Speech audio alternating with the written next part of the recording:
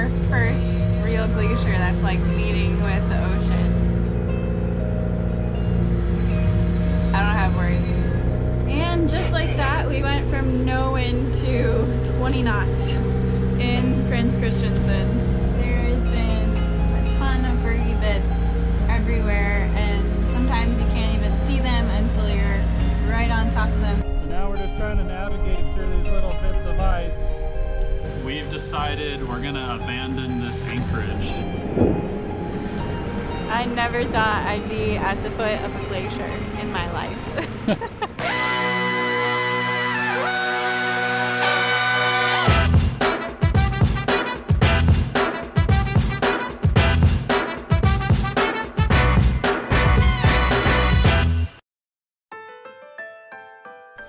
Sailing into the majestic Prince Christiansen is a spellbinding and memorable experience. A vast channel of towering mountains, calving glaciers, and icy waters.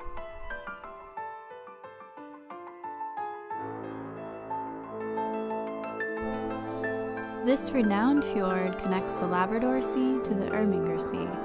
It is 500 meters at its narrowest, 200 to 300 meters deep, and stretches over 60 miles long, surrounded by mountains soaring up to 2,000 meters high. Numerous waterfalls and unnamed glaciers line the route, plunging into the icy waters and calving into icebergs with a crack like lightning and thunder.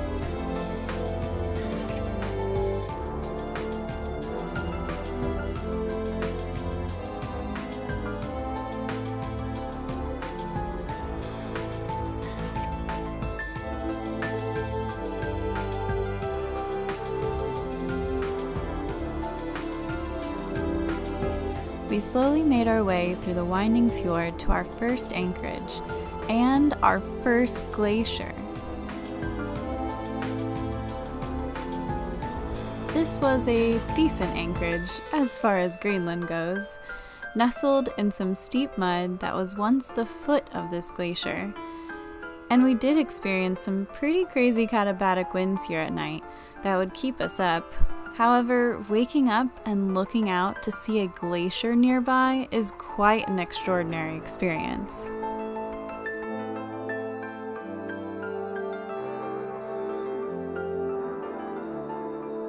We could clearly see the glacial activity recently etched into the terrain here. And as you can see, it's severely retreating inland.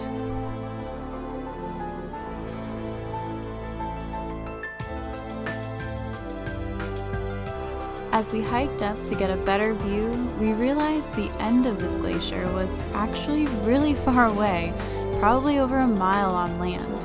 One of the reasons we didn't hike to it, and the other reason being, of course, the bugs. They were here too.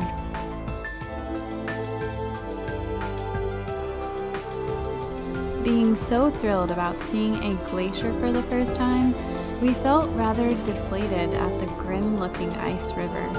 Maybe it was the cloudy skies, the dirty ice, or seeing how far it had receded. Whatever it was, we left on a sad note that would soon be washed away by the rest of the wondrous sights and adventures of Prince Christiansen. Good morning. Today we are picking up anchor and we're gonna keep heading out of Prince Christiansen, keep heading east. So we're just in the kind of beginning of the fjord where we saw our very first glacier. This guy way out here. That was just absolutely beautiful to see. So today we're gonna head about like 15 miles further east that way. And we should cross, I think, another glacier that dumps into the water. I think 2 of them actually.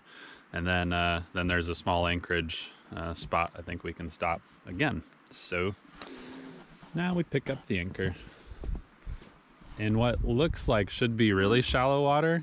This is low tide, and like only a few boat lengths away is the shore. But we're in like 12 meters of water right here, so like 45 feet or so of water. So it's I guess a pretty steep ledge right in this area, so it made anchoring a little tricky, but we survived. We just anchored in the shallow, or threw our anchor in the shallow part and hope for the best. Last night there was some katabatic winds that were pretty strong that had me staying up kind of late, just making sure everything was okay and that we weren't dragging. Most of the time I think the seaweed just really holds you. So I was worried. Yeah, meanwhile I was passed out.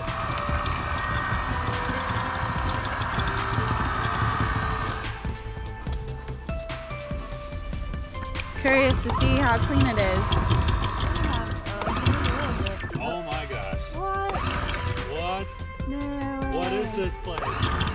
Oh, okay, there is stuff on it. It's just, so it looks like a bunch of mud, just a little bit of grass, and some weird, I call it lasagna seaweed, but it has holes in it, so it's a little different. Anyway, not bad at all. And that concludes our anchoring in Greenland for today. And as we're leaving our first anchorage in Prince Christiansen, there's actually a lot more ice than when we first got here. It's a bunch of like little bergy bits. Curious if it's coming from the glacier nearby or just another iceberg that must have been breaking apart. But there's a ton.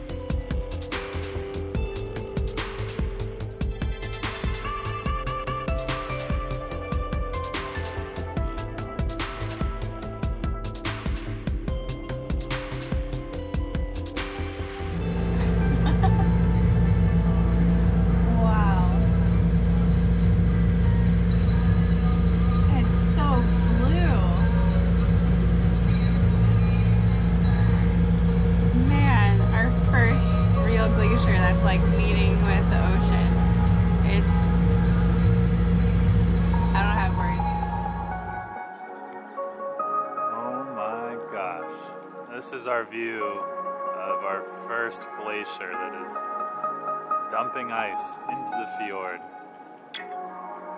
Absolutely stunning.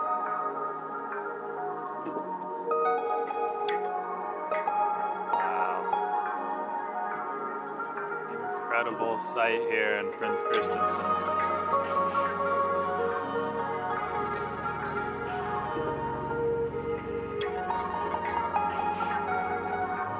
Sometimes there's these massive cracks that the glacier must be making, and it reverberates throughout the mountains.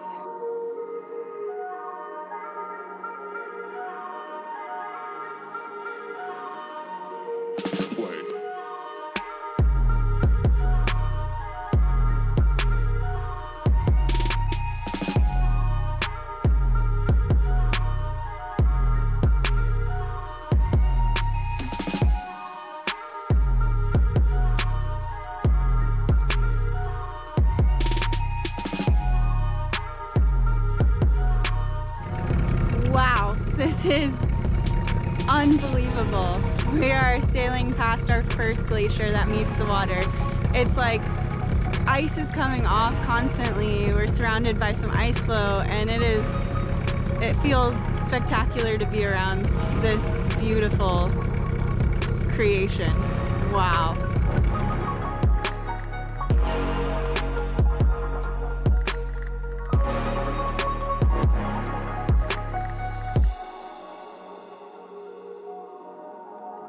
Man, to be up close to this thing is truly remarkable. I can't get enough of how beautiful it is. As we would soon find out, conditions in this fjord are unpredictable. and quickly surrounded by ice here, it was time to move on.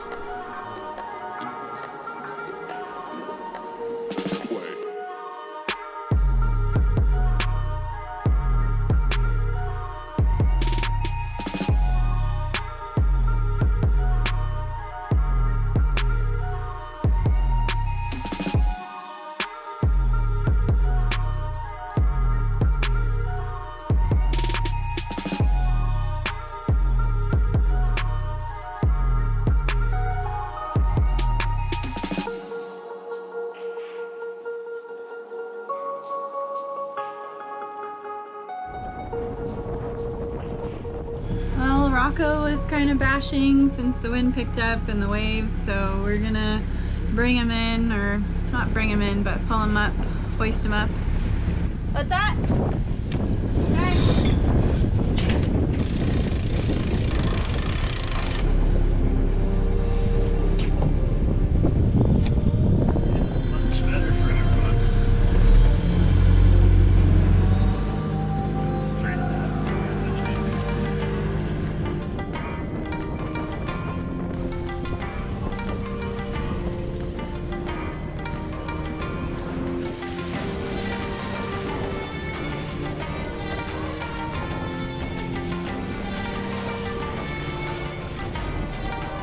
Making our way through Prince Christian Sound. We're about in the middle and it's getting a little more ice around, so we're just slowing down and kind of slowly picking our way through all these little bits here.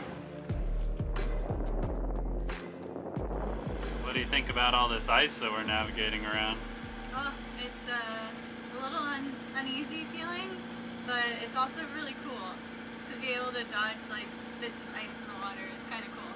Hell yeah. Like over here, we're kind of going through a pretty decent field.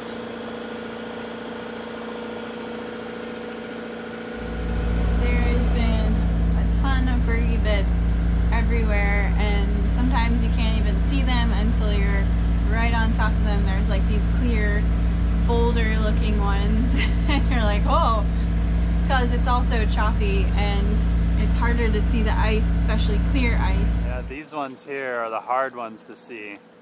They have no bubbles in them. Very old ice. Look at that, just above the surface. You have to be really diligent.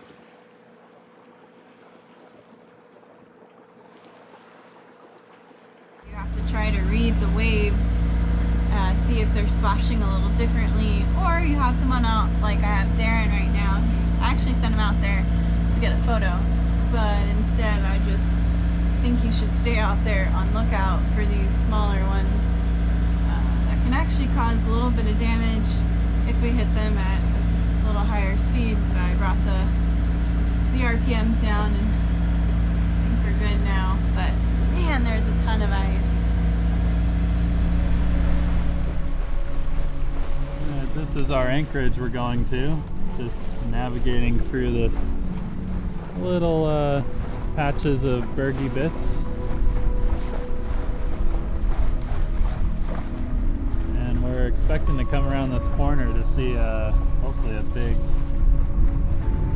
glacier.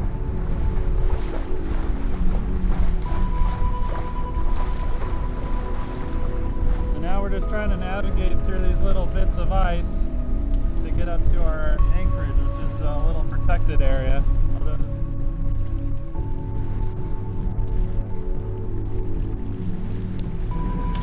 Alright, we just made our way into the anchorage. It is windy as heck. It's like blowing 15 to 25 knots, like really big gusts. But we're able to kind of come up in here and we're sharing the space with some ice, so we have concerns about that, but we'll have to just kind of watch and manage. It's grounded and there's some little bits, those are fine. We dropped the anchor in about 15 meters of water and then let out a ton of chain, like 50 meters plus a little bit of snubber line, like another 5 meters of snubber. So the depth right now below the keel is like 6, and I think that's pretty good. But yeah, you can see the wind almost through the pass that we came through. We had gusts into the 30 knots just coming across here, and it's nice. We have a bit of protection from this mountainside. But watching this berg here, I feel like it's coming at us. So yeah, we're gonna have to watch that.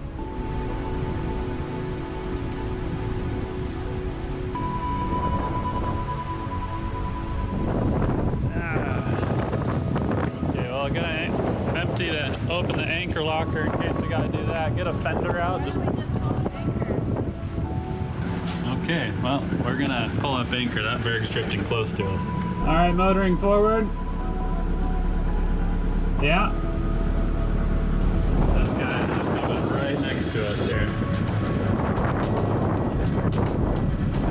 A little too close for comfort. A lot of extra challenges up here. That berg just is drifting by now. Yeah, I'm glad we picked up anchor. Okay. Okay, crisis averted. We got the anchor up. Had some issue. The circuit breaker kept tripping because we only had a lot of, it's deep, and we had a lot of wave action. Luckily, not a lot of kelp on it, so it came up really clean. But we've decided we're gonna abandon this anchorage, unfortunately. It's a bummer because like seeing this glacier here is just beautiful, and we want to be anchored kind of close to then use the dinghy and go explore it. This is one of the biggest ones we've seen, but it's just not safe enough for Panda Boat. With this wind, these bergs are moving in really fast. I mean, relatively fast. We would have to keep anchor watch almost like every hour. We think that that berg could move from the bay into this protected anchorage in maybe an hour and a half and be right on the boat that quickly. So it's just not worth it, unfortunately. So we're gonna keep motoring east, and there's another anchorage just south of here that we'll check out. We'll see. Otherwise, we're just gonna have to keep going tonight and go almost to the end of the fjord where there's a few protected spots. So yeah, bummer, but this glacier looks epic. I'm glad we got some shots of it. All right, so now we're just gonna navigate around this point and head east.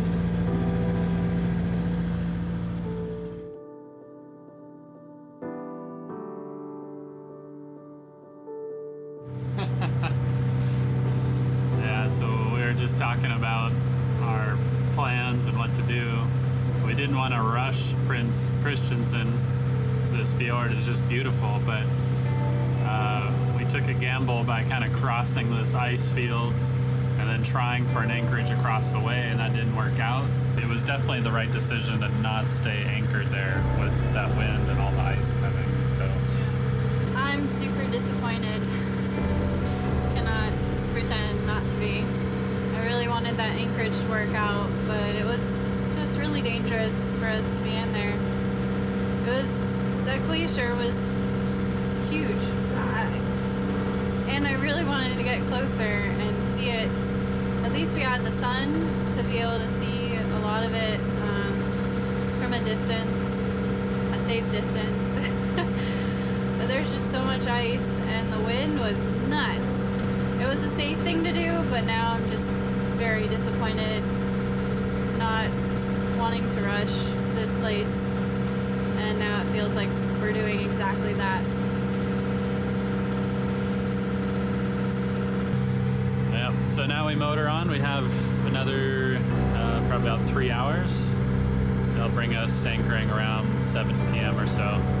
So yeah, wow, it'll be a long day.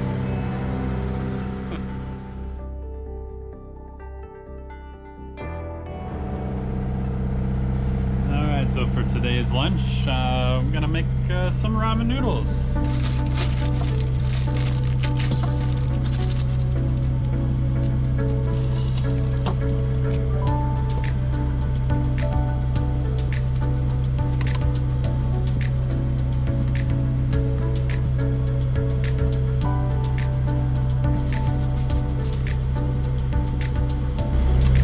That's our ramen.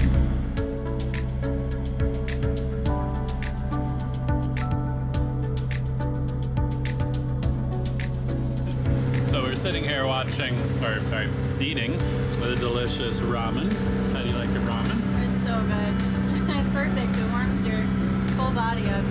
Yeah, it really does. And then I'm like, oh, look what's going by. It's like just like another glacier as we're motoring by. Yeah, you know, no big deal. There's glaciers, ice in the water.